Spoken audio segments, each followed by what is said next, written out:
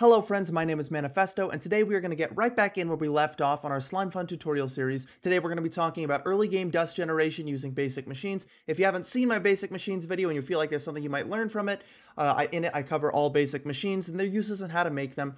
You can click the video right here, and otherwise, let's get right into it. Alright, so I went ahead and made all the basic machines we're going to need for our early game dust generation, minus a few key ones, but that you're not going to have access to right as soon as you start up in your SlimeFun career. Now this is already after you've unlocked things. Here we have our enhanced crafting table, here we have our grindstone, here we have our automated panning machine, here we have our ore washer, and here we have our smeltery. This is all we're really going to need in order to get started with generating dusts early game. To start off, we're going to need to get gravel. Now there's two ways of going about this. We can either get gravel just as it is, or we can get cobblestone and then turn that into gravel using our grindstone. In order to instamine gravel, you need a netherite shovel with efficiency 3. However, in order to instamine stone, in order to get cobblestone, you need an efficiency 5 pickaxe with haste 2. So if you have access to haste 2, efficiency 5, that might be the route for you. Otherwise, personally, I prefer netherite shovel with efficiency 3, and that's enough to get gravel. Of course, gravel is much less common than stone, obviously, but I'm going to show you a couple easy places to find gravel in large quantities so that you can smooth out that early game way before you get access to SlimeFun tools, which will make it a lot easier to get massive amounts of stone and other materials in large quantities. Obviously, there's a lot of gravel at the bottom of the ocean, but I don't recommend this because obviously in a lukewarm ocean, there's going to be just sand at the bottom. And also, even in a deep ocean or cold ocean, that gravel at the bottom is only going to be 1 block deep. And that's not really worth it. We want large quantities in groups that we can actually work with. There's going to be some in mining in the overworld, but where we're going to really find a lot of great deposits is going to be in the nether. So here we are in the nether. Personally, I recommend soul sand valleys. I find that they're the easiest to find those near lava deposits of lots and lots of gravel. Even this is a kind of small one, but as you can see, trailing all along the lava, there are these massive deposits of gravel. As long as you're careful and you don't, walk on this and, fall into the lava, you'll be fine. Just make sure to either bring some fire protection potions with you, a couple gapples, good armor, just, general Minecraft, be safe. But there is enough gravel here to really kick off your early game without having to worry about going and mining a ton of cobble, grinding for hours. So the other place where we can find gravel pretty easily, though not as easily as finding it on the surface of the nether, is when we're netherite mining. So here I am at Y15. When we're netherite mining, oftentimes we'll be insta-mining these massive tunnels. I'm not insta-mining right now because, of course, I'm in creative. But sometimes we're going to find gravel in these tunnels. Now, those gravel sources can be pretty big, pretty small. It all depends on your RNG. However, if you're already netherite mining, it makes sense to go through those tunnels and grab the gravel veins as they are. But if you're not netherite mining, it definitely makes more sense to just go ahead and stick with the surface gravel in our soul sand valleys in the nether. All right, so if you went the nether route, you already have your gravel and in large quantities. And so we're just going to put that in a chest right over here.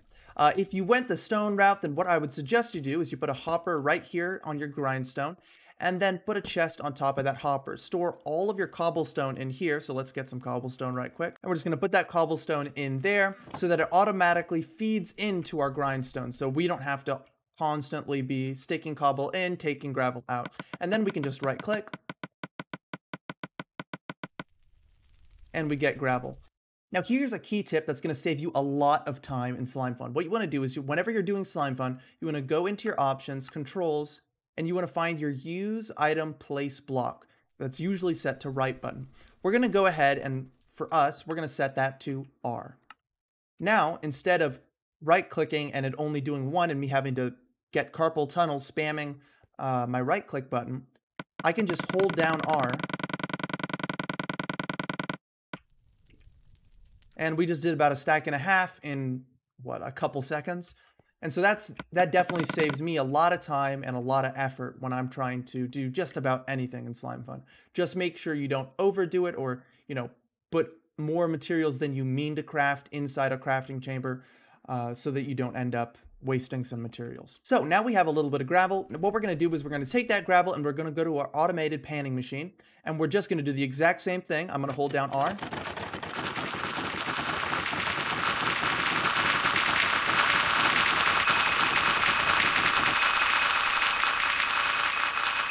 And there we go. So we got about 2 stacks of flint, a good amount of sifted ore, some clay balls, and some iron nuggets. Now these are largely considered either waste or byproducts of your sifting. Your real goal here is the sifted ore. Personally, I don't like throwing things away because I'm a hoarder, so I just make a bunch of big chests and stick all of the flint, all the clay balls, and all of the iron nuggets in separate chests. Though you are going to need a little bit of flint later on in SlimeFun, and you can turn flint back into cobblestone with SlimeFun. I personally don't find it as effective, so for me, I just suggest hoarding it all in some massive chests and touching maybe a few stacks of it and wasting a bunch of space. I'm kidding, you can just throw it away if you want to. So we're going to go ahead and put our waste products in here and move on with our sifted ore. Now that we have the sifted ore, we can go ahead and put it in the ore washer to separate it into its separate ore types. So we're going to go ahead and do that. And immediately it runs out of inventory space because there are so many different ore types as well as the stone chunks that we're going to inevitably get from using a manual ore washer. Once we automate it, we're not going to have this problem. But there are 9 different dust types that we're getting from washing, and only 9 spaces in here plus the stone chunks. Basically, we're always going to be running out of room. That's why we're only going to be doing it like this for a little bit. So first, let's go ahead and put down some chests so we can store those dusts somewhere. So here we have all 9 double chests with little item frames on top, so it makes it easier for us to remember which is which. We have all 9 dust types: copper dust, iron dust, silver dust, gold dust, lead dust, tin dust, magnesium, aluminum dust, and zinc dust. Of these, be aware that throughout SlimeFun, from beginning to end, the thing you're always going to be running out of is copper dust. It is definitely the limiting reagent for most paths in SlimeFun, so make sure you stock up on copper dust, though you don't really have a choice when you're making it all yourself. Now that we have a place to store all of this, and a fire to burn our stone chunks in, though of course we can turn them into cobblestone, I personally don't think it's worth your time. We're going to go ahead and finish up with our sifted ore. Now this is going to be painfully slow in the beginning because our inventory space is going to keep running out. Now there is a solution to this, don't worry.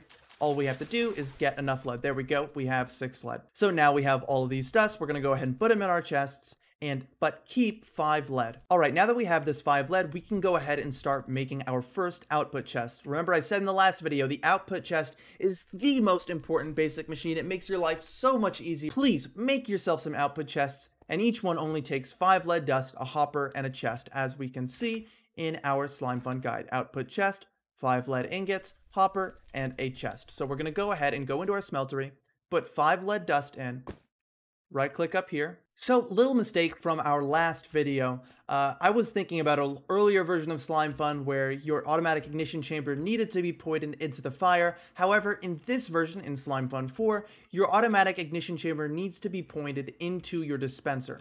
So I'm going to go ahead and relight this fire, and we're going to see exactly how this works. There you go. And now the fire is not going to go out until the automatic ignition chamber is out of flint and steel. So now that we have our 5 lead ingots, let's go ahead and make our output chest. So we're just going to go into our enhanced crafting table, put our lead ingots down, our hopper, and our chest.